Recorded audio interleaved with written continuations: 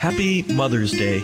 Hello, I'm Father James Kubicki. And did you know that while for centuries various nations and peoples have celebrated a day in honor of their mothers, it was President Woodrow Wilson in 1914 who declared that the second Sunday of May should be celebrated as Mother's Day.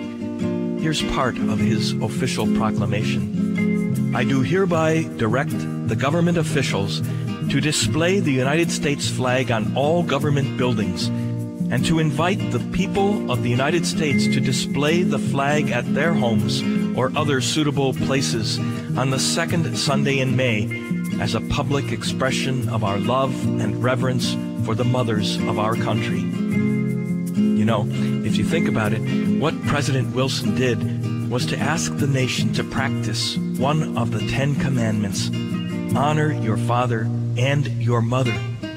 So, while we celebrate our mothers this day and honor them, we should do so not only today, but every day.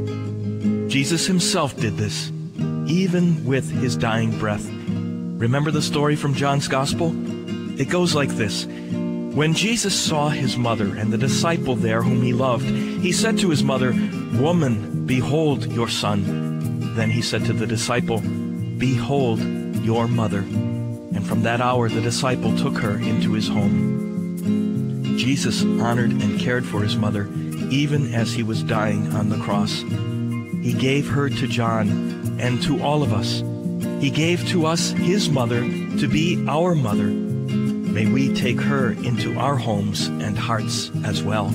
Father James Kubicki is the National Director of the Apostleship of Prayer. For prayer resources and to learn more about the Apostleship of Prayer, visit their website at apostleshipofprayer.org.